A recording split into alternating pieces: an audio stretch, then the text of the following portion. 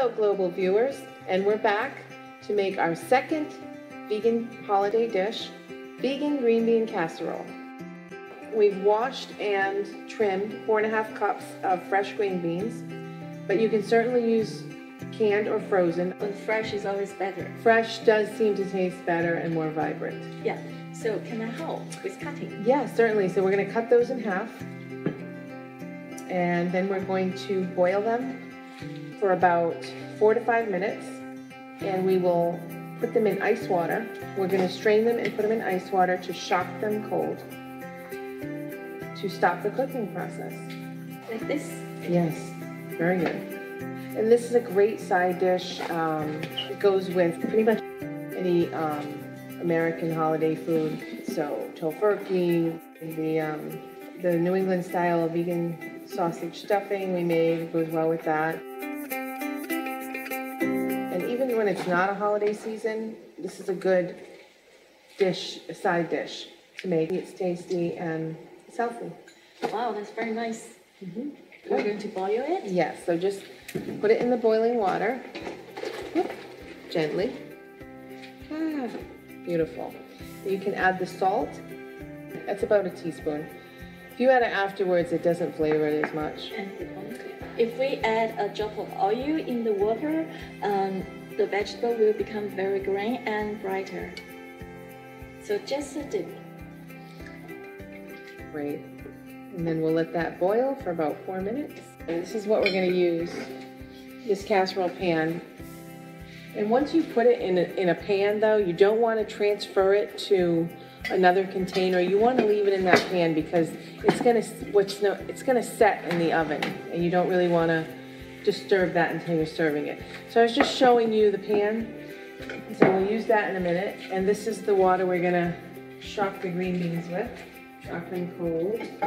Now we'll put the colander in the icy water and we'll take it out. Yes, they've been cooking for about 5 minutes and they are bright green and ready to be cooled. So to stop the cooking process, or putting them in icy water. And you can do this method where you take it out and you put it in the colander that's in the icy water, or you could strain it over a sink and pour the water out, and the green beans would go into the in the colander. So we'll make it cold? Yeah, so you got to really dip those. You might have to dump them in like that. So we're going to remove the colander so that it can just cool them that way. So we've drained the green beans out of the icy water, and now we're going to put them in the casserole dish. It looks very pretty. Yes, it's vibrant green from stopping the cooling process. And okay, so half of a box of portobello mushroom soup. And it's organic? It is organic. Mm-hmm. Wow. And that's my favorite kind. If you found another vegan mushroom soup, you could certainly use that. But I use this. Imagine portobello mushroom creamy soup. And I'm going to put half of a box into the pan. And we're going to add to that 1/4 of a cup of soy milk, also organic. So I recommend using organic products as much as possible because you know, they're better for you, and I think they taste better, and you want to be healthy. So we're going to just mix this up. It looks very creamy. Yes. But the soy milk will make it a little creamier.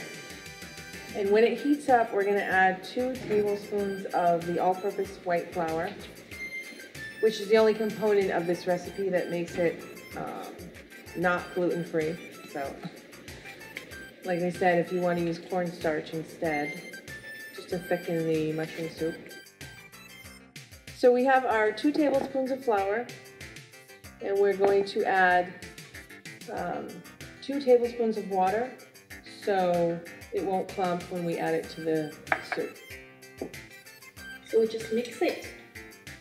And you want to mix your mushroom soup and your soy milk together over a medium heat. Pour it right in the soup. gonna thicken right up. Yeah.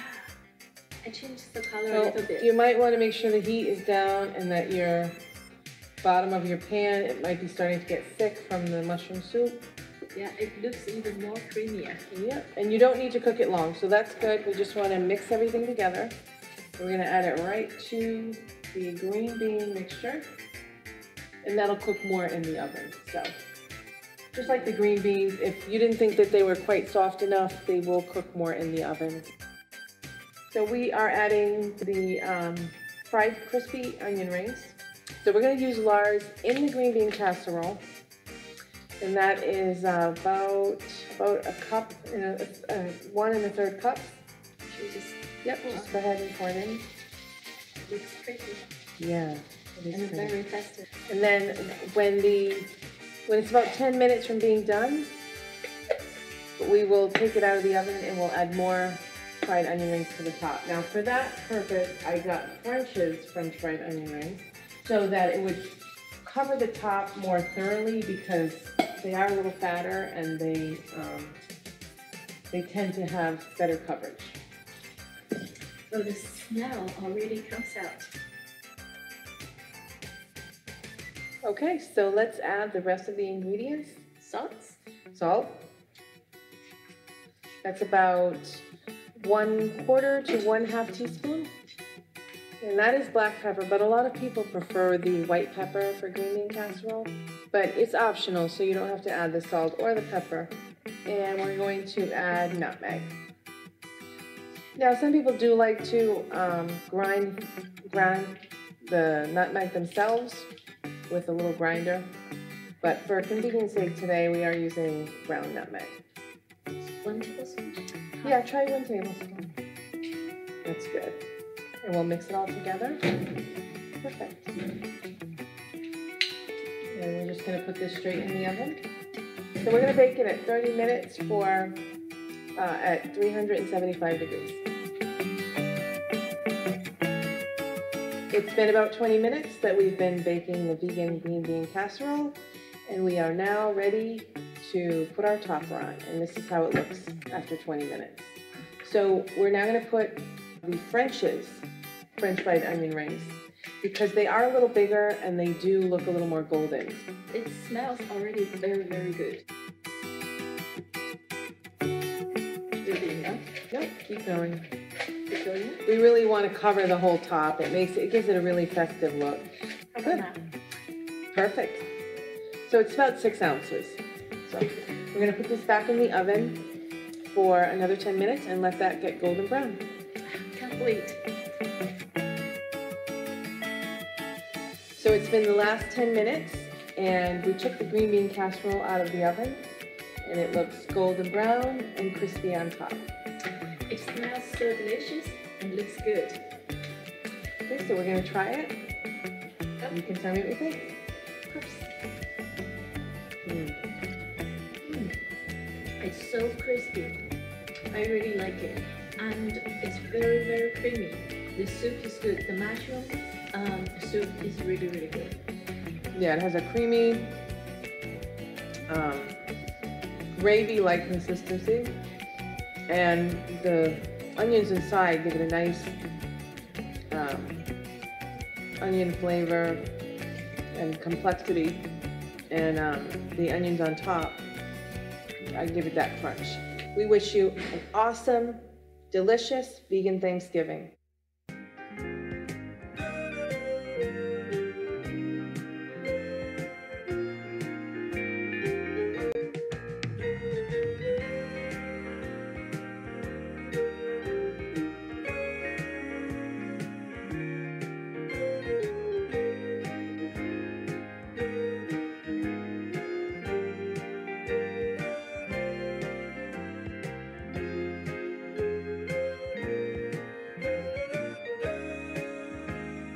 For free of charge international vegan recipes, please visit suprememastertv.com/veg.